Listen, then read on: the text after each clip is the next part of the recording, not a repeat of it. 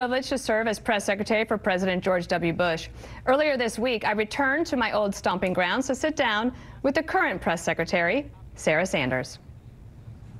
What is your first news memory, and did it affect any of your education or career choices? The first one that comes to mind would probably be when my dad ran for the U.S. Senate in 1992.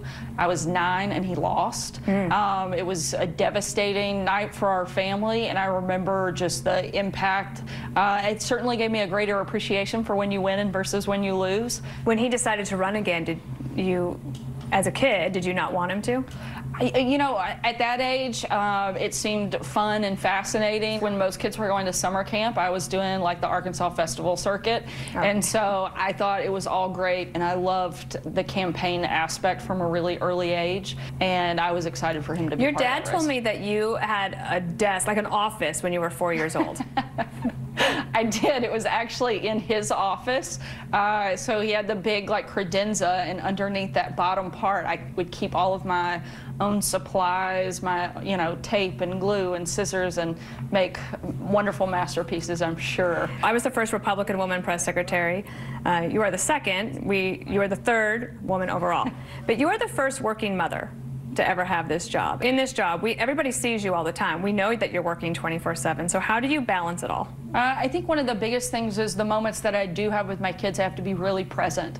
I try to put my phone away and fully focus on the time that I have with them. And I try to block out specific time, whether it's early in the morning. I think it's probably a blessing I have early risers. People always ask, what's the hardest thing about your job? For me, it's being away from my family. Right. The other part is having an incredible partner. My husband is supportive, and he puts up with all of this and helps keep all of us afloat, and I couldn't do it without having him as that support system to get through each day. In my book, I wrote that my favorite piece of advice is that choosing to be loved is not a career-limiting decision.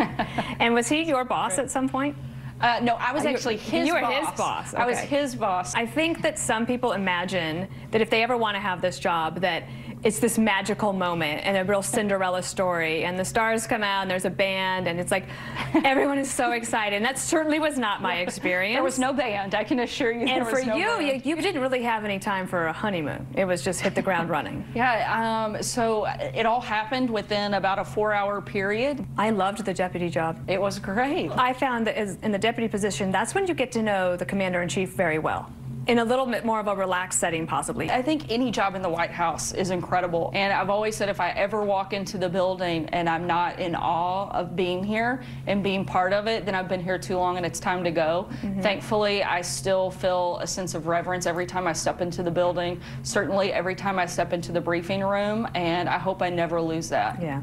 I used to say a little prayer of thanks and gratitude every morning as the Marine opened the door. And I also say a little prayer of God help me every day right before walking into that room. So recently in the Atlantic magazine, Glenn Thrush said he thought the administration's apparent tension with the press was overstated. Would you agree? No. I know Glenn well, but I think that there's always going to be tension between whatever administration is in place at that time with the White House press corps, but I do think that there is a heightened tension, certainly between this administration and the press. Hold on, I allowed you to finish.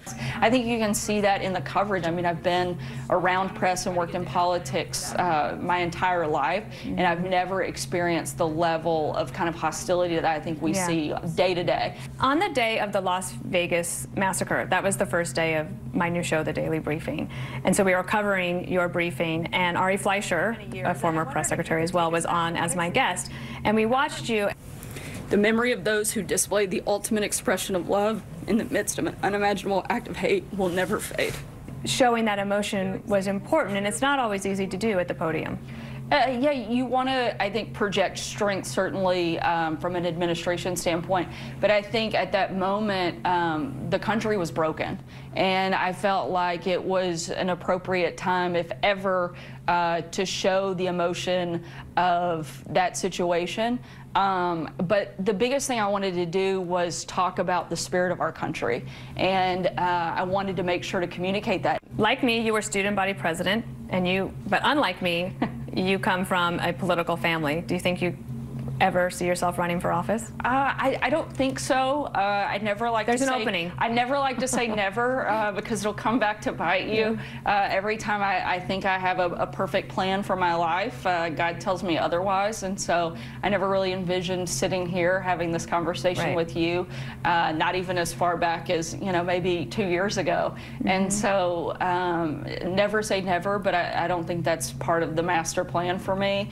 But again, right now it's one day at a time and trying to do the best I can. Our thanks to Sarah. Up next, two former presidents from two different parties weigh in on the state of politics today. But first, Sarah and I went outside the West Wing for a lightning round, including her most embarrassing moment on the job so far. What time do you wake up? Usually about 5:15. On your own or with an alarm? With an alarm and usually a child. What is the last thing you read before bed? Usually the last work emails of the day. Marine One or Air Force One? I think Marine One. It's a little bit more special. It's a smaller group, so it's pretty exciting. Coffee? Lots. Your most embarrassing moment as White House press secretary so far? Oh, when they had a bring your child to work day. I just brought my middle son, Huck, who's 4 now, and I'd gone into the Oval to explain to the president he was going to go out and take a picture with all the kids. So I'm in there walking him through, you're going to go out, you're going to take the picture, you'll come back in. And I look up and I see the bushes in the rose garden like violently shaking. And then I see a little blonde head pop up. And then I see my son's face peeking into the window of the Oval. And the president's like, there's a little boy in the bushes. And I was like, yeah, that'd be mine. That's my son.